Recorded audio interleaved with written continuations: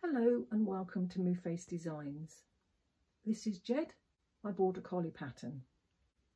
He's available on my website, movefacedesigns.co.uk. Today I'm going to thread paint him. Most of the video will be in time lapse.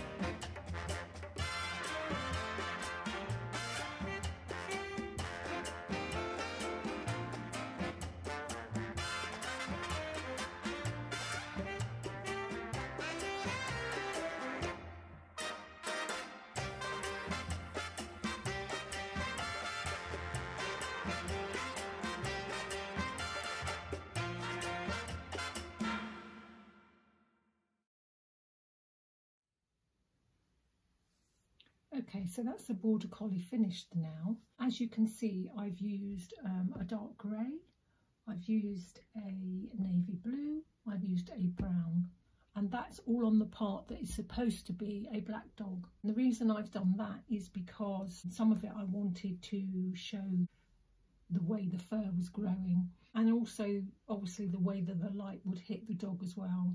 They're not just a complete flat colour. I've also used whites and creams and neutrals and greys on the rest of it. So I'm happy with the dog.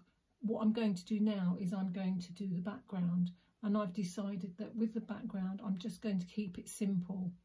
I mean, the fact that it's the colour it is makes the dog pop, but it also stands out in its own right, and I really want it to recede a little bit more into the background. I'm just going to keep the thread painting on it very, very simple. In fact, I'm not going to thread paint it. I'm going to change the foot on my sewing machine, and I'm just going to do basic straight stitches on it. So I'm going to crack on now with the background.